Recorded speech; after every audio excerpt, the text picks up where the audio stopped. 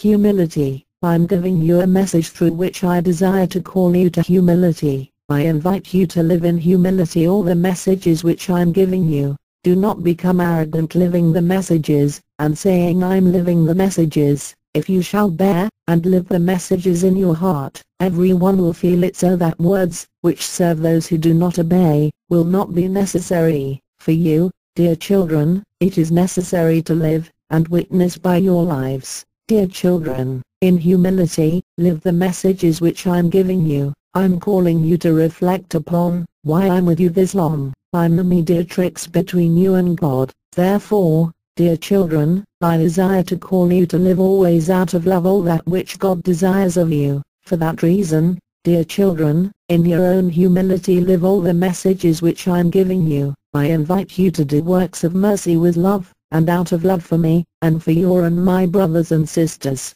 Dear children, all that you do for others, do it with great joy and humility towards God. I'm with you, and day after day I offer your sacrifices and prayers to God for the salvation of the world. Thank you for having responded to my call.